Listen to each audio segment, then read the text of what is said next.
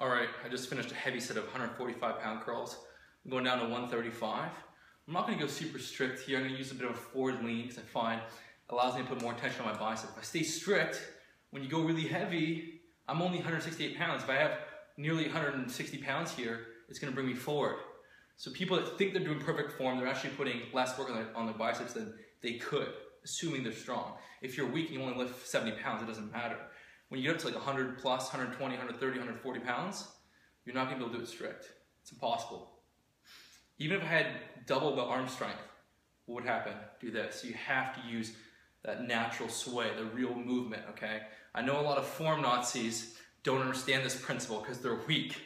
But if you want to build great biceps as a natural, you got to get strong. And the only way to do that is, sure, you can do incline dumbbell curls. That's fine because you're locked in place. But if you're doing standing curls, you got to use that forward lean, which I'll show you right now. Here we go.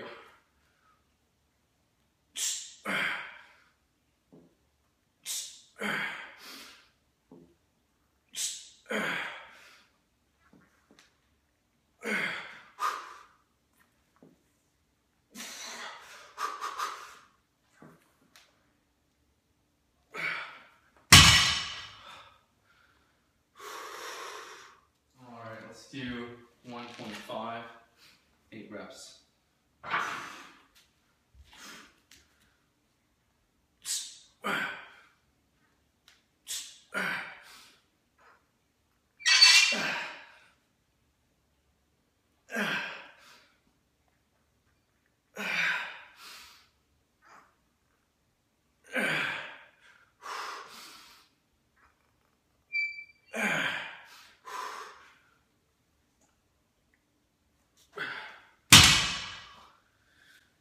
Alright guys, that's how I do a lot of my bicep training. If I'm doing standing, I'll do that natural sway, which has been really effective for me. Typically I'll do a heavy set, reverse pyramid style, so I'll do one heavy set followed by 2 lighter sets with full rest periods. This style of training is amazing for building strength and muscle and density. If you want to learn more about this style of training, check out the Greek God program. You're going to train 3 days a week, you're going to get super strong in the key lifts, and you're going to build your physique that way. You don't have to gain fat to build an amazing physique with the Greek God program because you're getting strong. Really cool stuff. You can check that out on the link on the page or at GreekGodProgram.com. And I will talk to you soon. Make sure to hit the like button and subscribe.